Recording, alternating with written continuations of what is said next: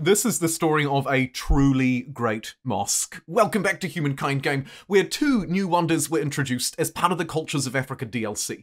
The Great Zimbabwe was first. It's actually free. You don't need to buy the DLC at all. You just need to link your Steam account to a Games Together account and you can download it for free in-game. But this video is not about that great wonder, it's actually about the other great wonder, the one that's included in the paid Cultures of Africa DLC. It's the Great Mosque. I believe the mosque could very well be the most powerful wonder, potentially game-breaking, and I'm going to show you why. It's not even because of its plus 5% fame gain bonus multiplier on the Empire. That is its main ability that you can see here in the wonder screen, and it's a fairly impressive one. But what I'm more interested is in its infrastructure, in its city festival or ceremony that it provides. We'll refer to it as the crepe for the rest of this video. It provides a plus 2% additional fame multiplier on top of the existing, per number of the same public ceremony on Empire. I found this to be worded a little bit confusingly, and I have to be honest, to take you on the journey with me, it sent me in a crazy frenzy, where I went around my empire, jumped from city to city, loading up feasts and spending big gold on them. Seriously, I went wild. Look at me go. Everywhere. I thought, okay, this thing is going to buff me per feast, so I need to build as many feasts as I can, and then I'll get plus 2% per feast. But actually, that's not it at all.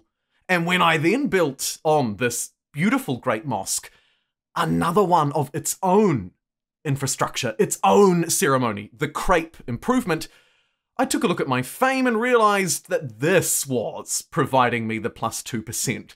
It's not per additional festival or feast, it's this infrastructure. You need to build this one again and again and again, and every time you build it, I believe you can get extra fame. So stop with your crazy feast fiesta, with your festival. Stop throwing people out the window. No. The rest of these public ceremonies do not matter at all. If you're not a moron like me, you might have already clicked to that already, but I thought it was worth highlighting.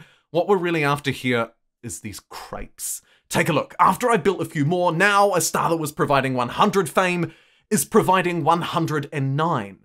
It's a 9% bonus because I built the wonder, and then I built 2 of the crepe infrastructures on top. That's 5% with an additional 2% and an additional 2. 5 plus 2 plus 2 is 9.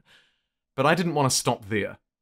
So I started expelling some population and trying to think about other ways that I could build as many of these crepe public ceremonies, wonder improvements, whatever you want to call them, as possible to try and get this number as high as I possibly could. Now, after my 3rd infrastructural or ceremonial improvement, I'm at 111. Here are some tips and tricks to really prove that Humankind is a perfectly balanced game. First off, send your troops that are standing around and get them to chop down trees in the area. That will send infrastructure back to the main city. Secondly, we know that we can buy more of these ceremonies, so it's time to take a look at the other cities around your empire.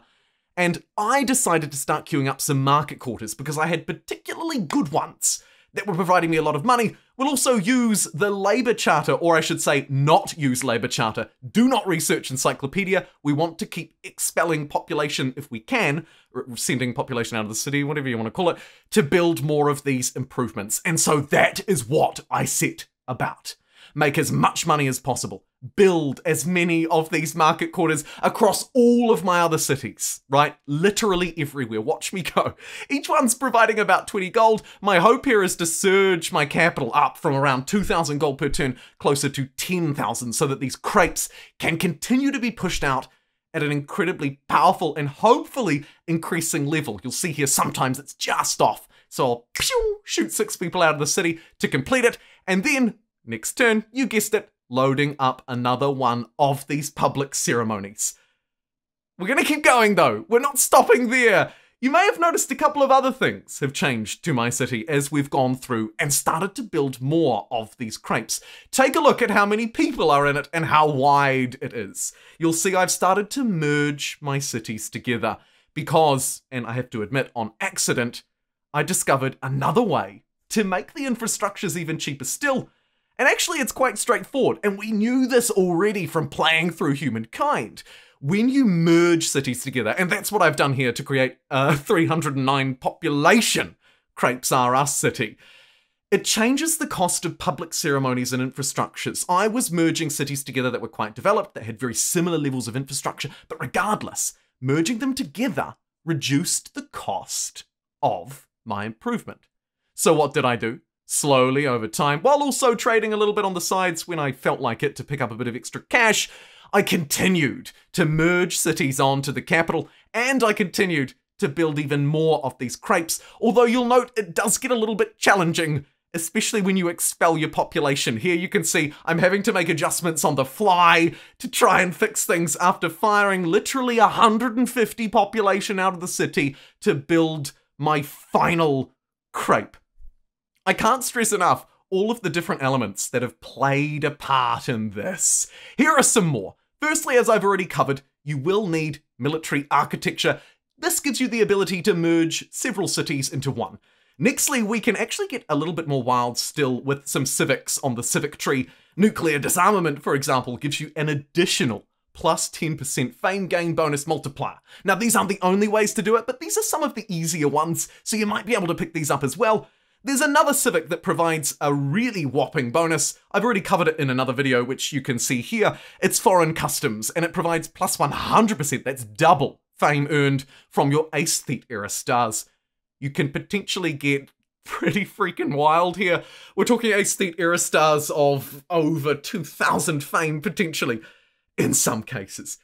Anyway, it all comes together to form a ludicrous amount of fame generation if you can get it online quickly enough. My mistake was I didn't do it until the very last era, which turned out to provide me more fame than all other eras before it combined, basically. This golden era, look at this. A basic second tier star is now yielding me 314 fame, and like I say, this isn't even me pushing it to the limits. I didn't even have that other civic I was talking about before. And look at the power that a few crepes can provide. However, it's also important to note that it's not just your fame stars, but also the contemporary era tech tree, where you'll really see all of these yields play out. As you scroll toward the back, you'll notice that these improvements on these technologies that usually provide 300 fame are now providing me a whopping 471. And again, I haven't min-maxed this to the max. This was just a relatively normal playthrough that snowballed into something wild. 471 fame instead of 300, that is well over a 50% boost. And like I say, this was on a fast game. If you're playing this on endless speed and really aligning the right things and thinking about this from the start, I think you could double your fame quite comfortably. In fact, I've ran the numbers on it, and it's entirely and easily possible if you have enough turns to pull it off. This was a fast game. A normal game will go from 150 to 300 turns, and I'm sure this bad boy will deliver. Thank you very much for watching, and I will see you in the next Humankind video.